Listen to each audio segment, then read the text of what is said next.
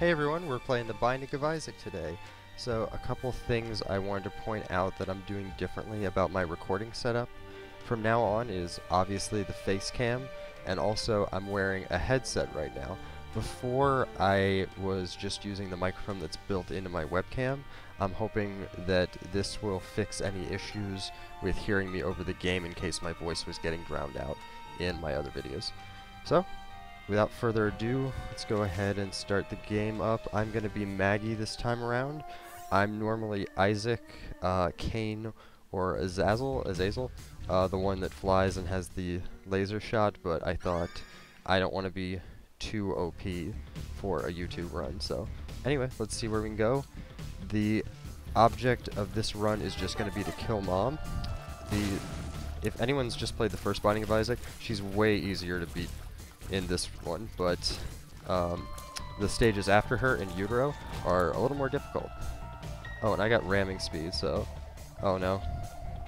I thought I could break these. That's another power-up. I always forget which one it is. There are so many power-ups, I lose track all the time. Okay. So we got a long-legged spider in here, and some of these flies that just kind of orbit around each other. They're attack flies, but they attack in a little more... I don't know if I want to say aggressive pattern, but I don't know. They're like the synchronized swimmers of attack flies, I guess. Always make sure, just a little pro tip, I feel like everyone does this, but always clear out poop in a room if you can. There's little piles of poop because they have money in them sometimes. Okay, so this was a pretty short first floor. Not too hard first boss. Just get him to follow you and shoot tears at him while he follows you. And then after the main guy dies, his little partner, I think he's called Little Steven, just breaks off and follows you too, and you follow the same thing. He's a little bit faster than the main guy, but he is not a problem at all. So I have to just kind of... He always gets tired, and it's a little bit annoying because you're tempted to go shoot him again, but then Little Steven will just start shooting at you, and he's already broken off already. Okay, so this makes things a little more tricky. Come on. Don't be afraid to meet your maker, as I would like to put it. Because look at him, I'm owning this guy. He's not a terribly hard boss, but he does not come up very often. Well, I still managed to get hurt. Oh, I got an achievement. Well, that's kind of nice. Grab that heart. Grab the Little Steven. Okay. Yeah, I don't think there's anything more worth exploring on this floor, so we can just move on. Because I could use the key to get into the shop, but I don't have any money, so that's not really worth it at all. And I already got the upgrade for that floor. So now we're in the basement too. Ooh, there's money there, but I can't get it. Oh my god. That fly was in such an awkward place. I thought it was going to get stuck there, and I couldn't leave the room if I couldn't kill it.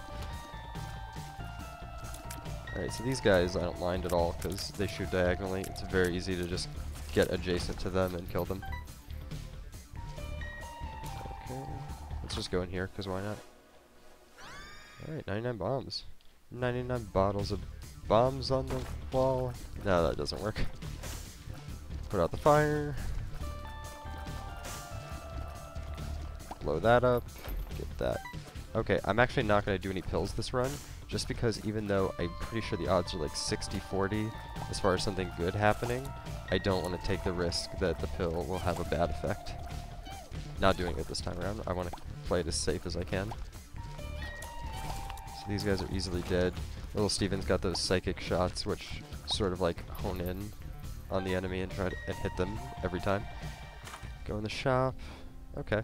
Okay, so something nice about the Binding of Isaac Rebirth for anyone that's just played the original or hasn't played the game at all. When you go into shops in this game, there's a donation box, which is sort of like a little bank for keeping pennies that you can save up through subsequent playthroughs of the game. It's really helpful if you don't have any money, and then you can just blow it up to get yourself some money. I think I'm just going to go ahead and take this Faith Heart right here. Oh, it's 5. Alright, well, as much as I don't want to... I'd like to save money. I'm going to blow it up so I can get a little bit out to get that, because that's nice.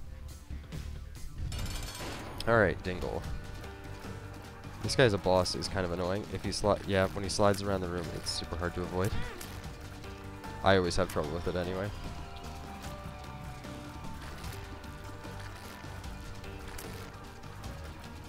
But luckily I have a companion right now, so that helps a lot. It means more of my shots are getting through to him.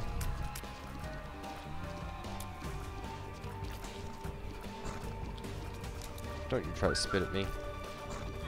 He didn't summon any friends until now. I was wondering why he was waiting. Maybe because he knows they're pretty much useless. But usually every time I fight him, he always like summons friends and then spits at me. He waits a while, at least when I usually play him, to go sliding around the room. So we got a Satan room over here. I always like to check this room out in the event that there are evil hearts, which upon losing them deal damage to everyone in the room. I'm normally not that interested in whatever power-ups he has, just because I don't think it's worth losing a whole heart container for them. But sometimes they are, or sometimes if I have lots of hearts and can spare it, I'll do it. But I didn't in that case. Oh, I hate these guys. They take forever to kill. They move around the room a lot. And it's very easy to get hit by them, and they steal your money if you have it. Which I don't, so luckily I'm not out any money. I have so many bombs, I'll go ahead and see if I can cross that. Yep. 1 bomb for 1 penny. That's worth it, right?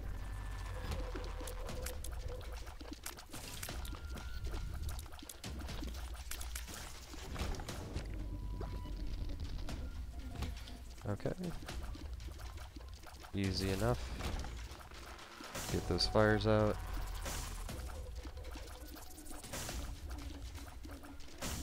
Okay.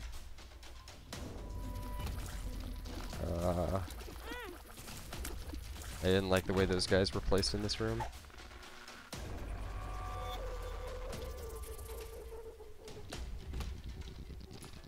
Okay, not a big fan of leeches personally. Do not like the way they will leap across the room to get to you. Oh, I hate these guys like the most though. These little skeleton guys. They almost always hit me when I fight them, at least one of them if I'm in a room with them. Unless I play it super safe.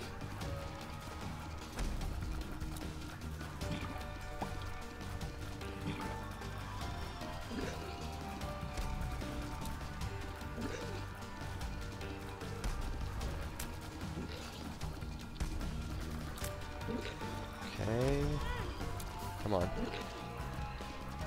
I'm doing really well right now, though. I have no right to complain if I get hit a little bit here and there.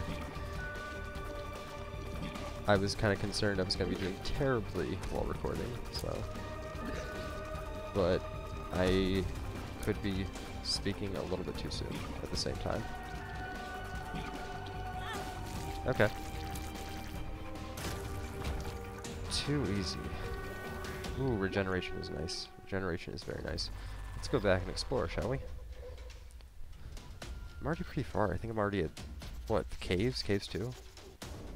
This is crazy. Let's go through here. The overall pacing of this game is way faster than the first one, I think. You can clear rooms so much faster. Let's go in here. Ooh, the item room. I haven't been here yet. Or to the item room. Obviously, I haven't been in this room. But of course, it's guarded by these guys. Oh my god. Don't leave a bomb there. Okay. Leave another bomb right there. No? Not gonna fall for it? Alright.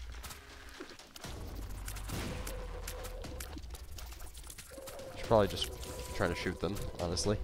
Easier. Okay. What's this? Quad shot. Nice. That's very helpful. Okay. Wish I could get that heart over there. But no. It was not meant to be.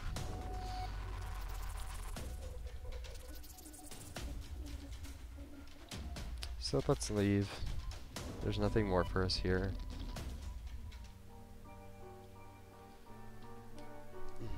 Yeah, so we're already, where are we? Okay, now we're at the caves too. Not nearly as far as I thought we were. Let's go in this big room here. Oh, so many spiders. So many spiders. Why did I do this? Alright, luckily I have the quad shots. Hopefully I can get rid of them faster. That kind of scared me a little bit though. I thought they were all just gonna like scurry all across the room right towards me and I would be dead. Death by spiders. The most embarrassing way to go. Because they're spiders, come on. It's not like they're those dudes that regenerate, like seriously. Speak of the devil. Here they are.